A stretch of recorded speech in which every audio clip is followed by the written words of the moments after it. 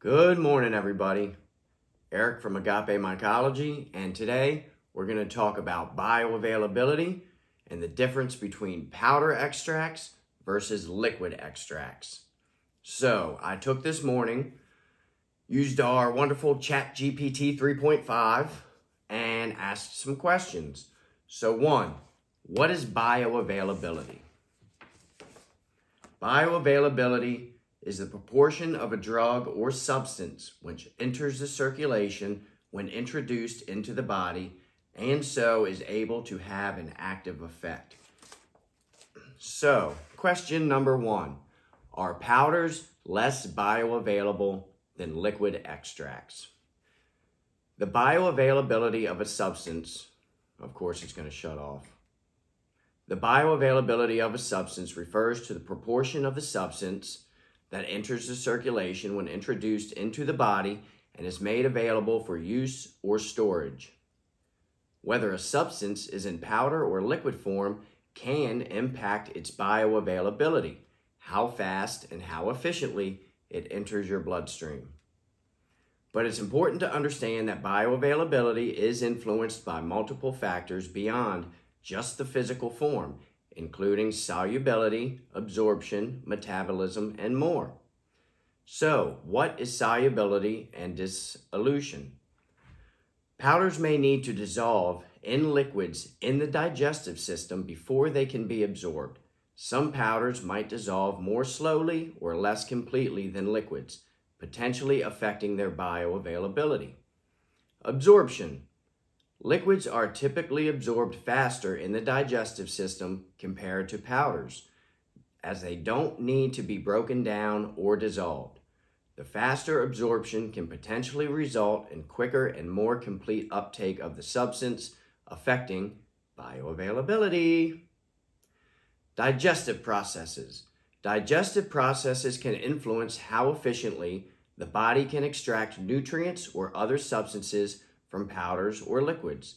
The digestive enzymes and processes involved in breaking down powders may differ from those for liquids, affecting the rate and extent of absorption. Let's see, formulation and preparation. The formulation of the powder or liquid, including any additives, excipients, or carriers, can affect bioavailability. Some formulations may enhance or inhibit absorption. Stability and shelf life. The stability of the substance in either powder or liquid form can affect its bioavailability. Some substances may degrade or change over time, impacting their effectiveness upon consumption. So, this particularly is something that affects me, possibly more than powders, if I'm being honest here. Because I have an alcohol-based liquid extract, think about when you buy vanilla extract from the store. It typically has a 1-year shelf life. The same with our products, about a 1-year shelf life. However, considering I sell about a 30 to 45 day supply, hopefully it never lasts that year. So let's go on to individual variation. Bioavailability can vary from person to person based on factors such as genetics, health status, age, diet, and individual differences in how the body processes substances. So I asked it another question. How fast does alcohol enter the bloodstream? Since our products are alcohol-based, this should give us some good information. Alcohol can enter the bloodstream quite rapidly after ingestion. When you consume alcoholic beverages, the alcohol is absorbed primarily through the stomach and the small intestine into the bloodstream. The rate at which alcohol enters the bloodstream can vary based on several factors. Rate of consumption, how fast you drink it, alcohol content, I'll read this one, the concentration or alcohol content in the beverage matters. Beverages with higher alcohol content, such as spirits, like vodkas, and mine is in that level, we proof between 30 and 32% alcohol, so it would be considered spirit level. Get it, spirit level? Are absorbed more rapidly than those with lower alcohol content like beer or wine. We know drinking any alcoholic beverages on an empty or full stomach matters. We get that. Metabolism and tolerance. That varies to the individual, your weight, your height, how much you eat, do you work out, do you sit on the couch, all those type of things. Alcohol is water soluble, so it can be absorbed directly into the bloodstream from the stomach and small intestine. Once in the bloodstream, it is carried throughout the body, including to the brain and other organs where it exerts its effects. So, we have that. Next question. As far as mushroom extracts in particular, is there a difference in absorption between powder and liquid alcohol-based mushroom extracts? Let's see what it says. The absorption of mushroom compounds from alcohol-based extracts can differ between powder and liquid forms. The bioavailability and absorption of active compounds from mushroom extracts depends on various factors, including the type of mushroom, extraction method, form of the extract, powder or liquid, and how it is consumed. Solubility and absorption rate. Again, liquid extracts are already in a dissolved state, potentially allowing for faster absorption compared to powders, which need to be dissolved in the digestive system, not to mention dissolved in hot water, and sometimes some of them you actually need a little blender just to make your coffee. Like, is the coffee and tea process not enough? Now you need a special tool just to take your mushroom powders? No. Anyways, digestive process. Powders may require more time to dissolve in the digestive system, potentially delaying absorption compared to liquid extracts, which are already in a dissolved form.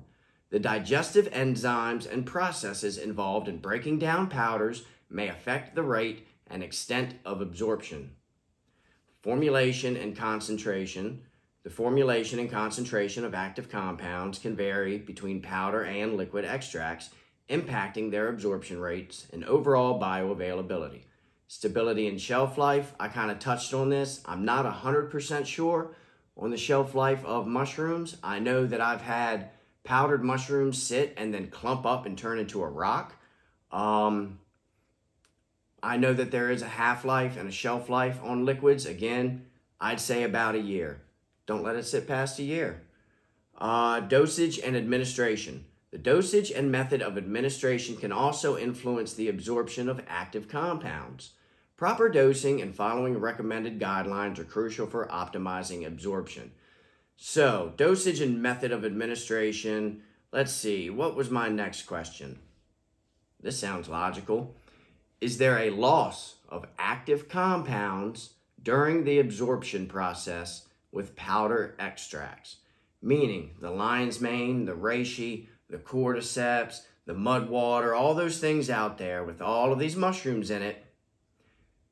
By taking it in a powder form, do you lose some of the medicinal content that is listed on the label? Yes. Oh, who'd have thunk that? Yes, there can be a loss of active compounds during the absorption process with powder extracts, and this loss can occur due to several factors. Dissolution and solubility. We've heard this before. Powdered extracts may need to dissolve in the digestive tract before the active compounds can be absorbed. The solubility of the compounds in the digestive fluids can influence the rate and extent of dissolution, potentially affecting absorption efficiency, meaning it's not as efficient as a liquid alcohol-based extract. Digestive processes. The digestive processes in the stomach and intestines can affect the breakdown and absorption of compounds from powder extracts. Some compounds may not fully dissolve or may be broken down and metabolized before they are absorbed. Think of your multivitamins. I think a lot of us know that taking your average multivitamin is useless. It does not absorb into your bloodstream before you excrete it through your pee or poo. That's just the way it is. And that right there is the single reason I decided to go liquid extracts from day one and not the powdered route. Particle size and surface area. The particle size of the powder can impact its dissolution and absorption. Smaller particle sizes may dissolve more readily and have larger surface area for absorption, potentially enhancing bioavailability. Sounds about right. Stability and degradation. Active compounds in powder extracts may be susceptible to degradation or transformation during digestion, reducing their effectiveness or bioavailability. Metabolism. Compounds absorbed from powder extracts are subject to metabolism by enzymes in the digestive tract and liver, potentially altering their chemical structure and reducing their bioavailability. Formulation and delivery method. The formulation of the powder extract, including any encapsulation or coating, can influence its dissolution and absorption. Some formulations may enhance or inhibit this absorption. And down here, liquid extracts, on the other hand, are already in a dissolved state and can be absorbed more rapidly since they do not require the dissolution step.